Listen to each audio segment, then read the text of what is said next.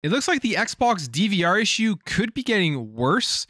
The TUNIC map has been revealed, and Fallout 76 is going to have 5 more years of content.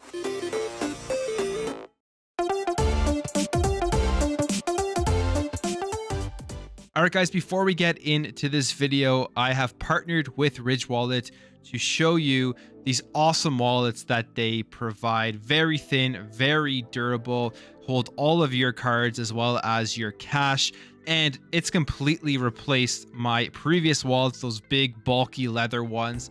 The leather stretches, it hurts your butt when you sit down, and they just take up a lot of space. And I have to say, since partnering with them and using this wallet, I've been extremely impressed. And if you are looking for just a super slick, easy to use wallet, you can actually use my code right now on ridge.com/Plume Network and type in the coupon code Plume Network and you'll get 15% off. So make sure to go check out Ridge Wallet if you love super slick, super awesome wallets that, I mean, just completely replace your current leather wallet and are much easier to handle. So one of the biggest issues plaguing the Xbox still to this day is the game DVR. And I know that's an issue that's still going on, but it is saying a lot because the Xbox Series consoles in general are just awesome consoles. Probably the best Xbox consoles and probably one of the best consoles ever made when you think about the overall features within it, the quality of life features, things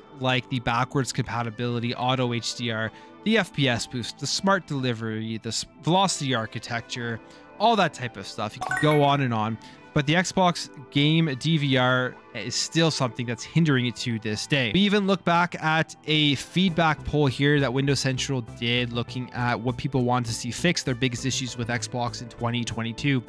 And unsurprisingly, the #1 thing here was the game DVR problem. So we have some bad news right now regarding game DVR clips, and it is that it could be taking a step backward. We know Xbox has talked about this. We know, I believe Jason Ronald has come out and said that they are looking at the DVR stuff. It is an item on their lists to fix, to improve, to make better, all that type of stuff.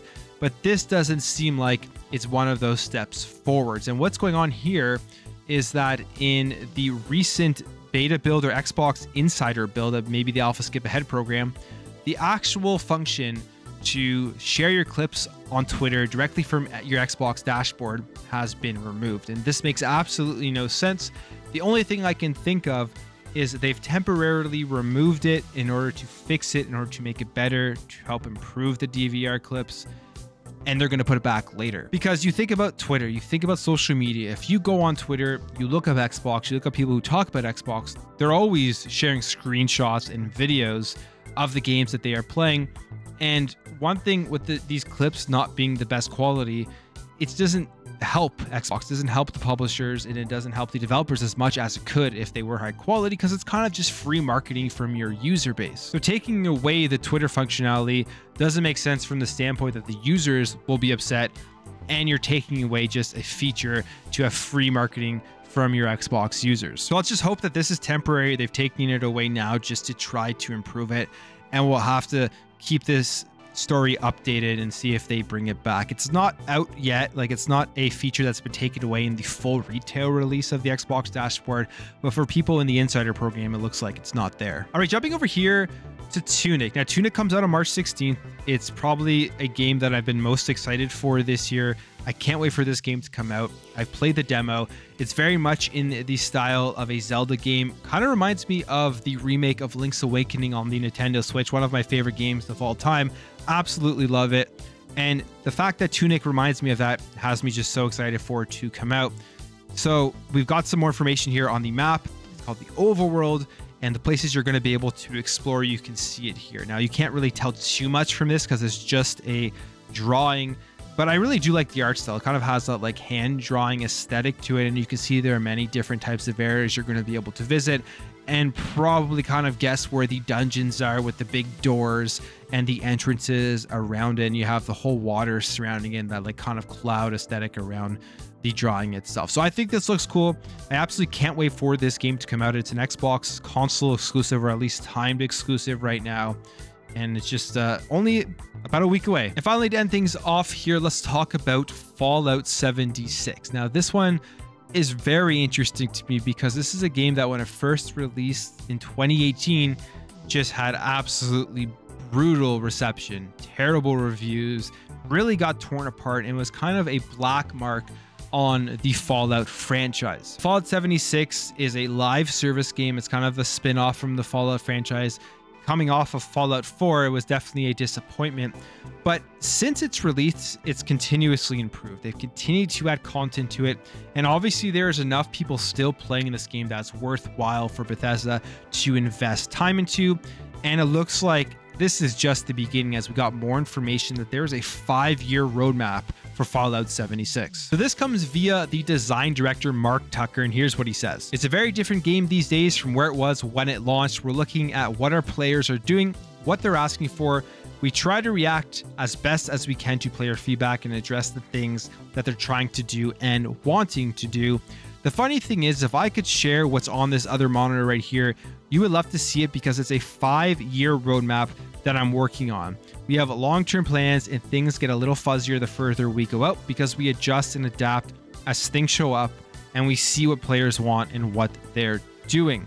The message to our players is there should be no reason to think that we're not going to continue updating this game. We have things that we're doing to ensure that we can continue producing updates for the game for a long period of time.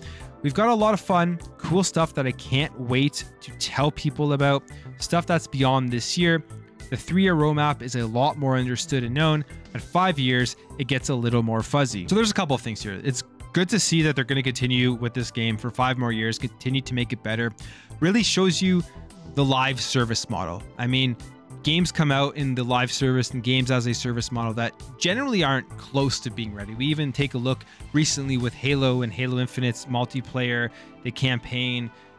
Amazing game, but still a lot of content missing, such as campaign co-op, more maps, more multiplayer modes, all that type of stuff. And they're going to continue to add that as we go through.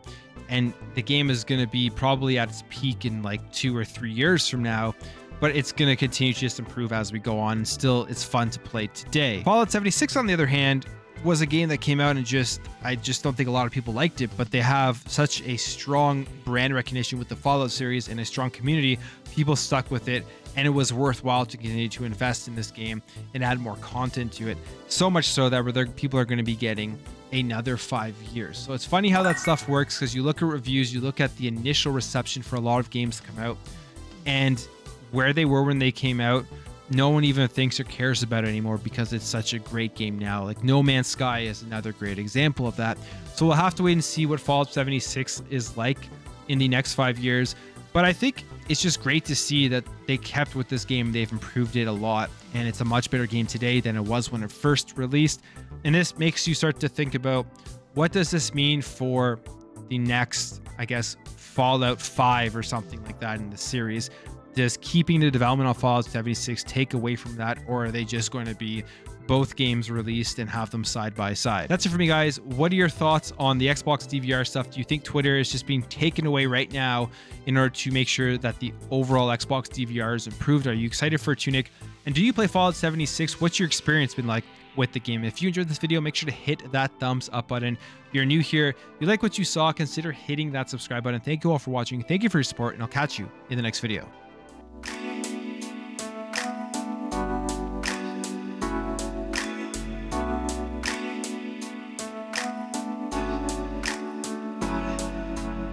We'll be right back.